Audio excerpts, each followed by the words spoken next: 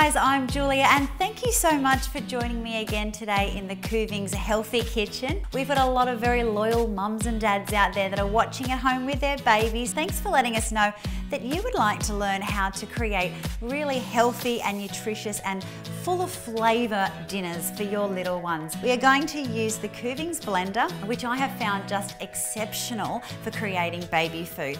We want to give our babies the very best, but sometimes we just do not have the time to think about how to create something from scratch.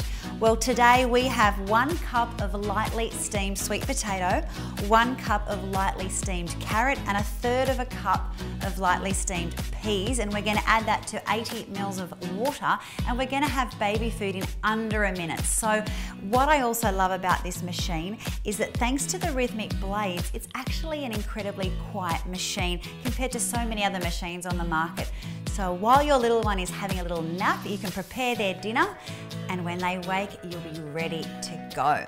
So we have here our cone, which I like to call the cone of silence, which keeps everything nice and quiet, and we have our jug. This machine uses vacuum technology, which is usually only something that has been used in commercial machines, but now thanks to Kuvings, we have it in our own home, and that means the flavours, the textures of all of these fresh, raw ingredients are preserved. So you're actually giving your little one all of the benefits of this food, and you know everything that's going in it, which I find really important.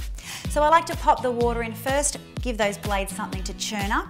I've got the sweet potato, that all goes in, the carrot, and then we'll pop on the peas. That goes to the front. We pop on the cone of silence, keep the baby asleep. I love the preset function here. We just pop it on, and there it goes.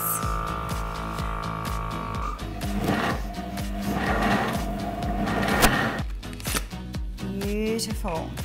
Now again, if your baby is not that keen on veggies, just keep blending it with a bit more water and you'll actually smooth it out just right for you.